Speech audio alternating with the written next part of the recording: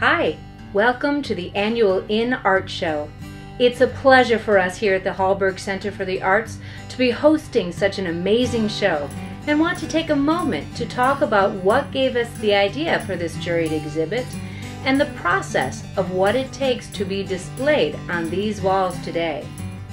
But there are so many pieces and a lot of good ones, but it was challenging. But first, we would like to be sure to take the time to thank you. This activity was made possible by you, the voters of Minnesota, through a grant from the East Central Regional Arts Council, thanks to legislative appropriation from the Arts and the Cultural Heritage Fund. So, thank you. You're judging a sculpture versus a textile versus a watercolor versus a painting, etc.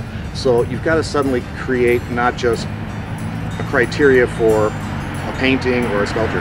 And so there's a lot of different things to take into account there that was a bit of a learning curve. The In Art Show is a unique competition in that it pits art against art. There is no category for just photography or sculpture or watercolor, etc.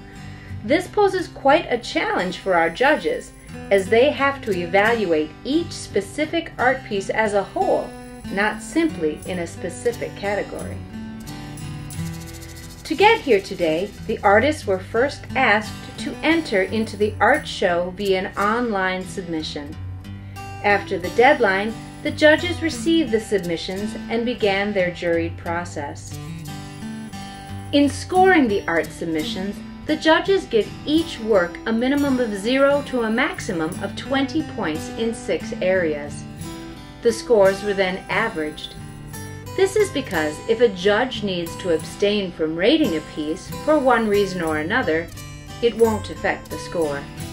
The 6 areas encompass composition, creativity and innovation, technical skill, execution, the level of professionalism and craftsmanship in presentation of the artwork, the judge's choice, which is purely objective. I can be very judgmental, but suddenly it's a community effort. So you have to take into account your own personal criteria and then theirs. Came up 2 or 3 hours before the show, and we walked around and we picked our top 5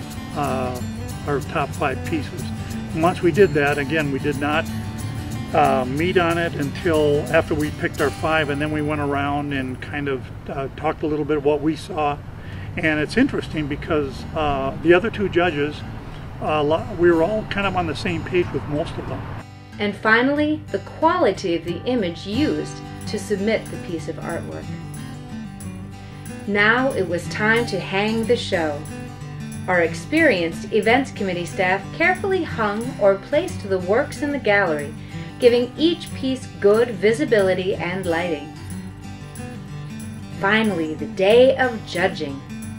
The judges spent the next few hours discussing the artwork between them, collaborating and deciding which pieces were to be awarded winners in the ranks of artistic merit, artistic excellence, and judge's choice. All this brings us to here and now, tonight's opening and awards ceremony. Thank you to all the members of the Wyoming area creative arts community who have put in hours of volunteer time. It is because of you that tonight's opening is possible. And once again, I want to thank all of you for not only being here tonight, but for being part of your local arts community. It's because of you that art happens. Thank you.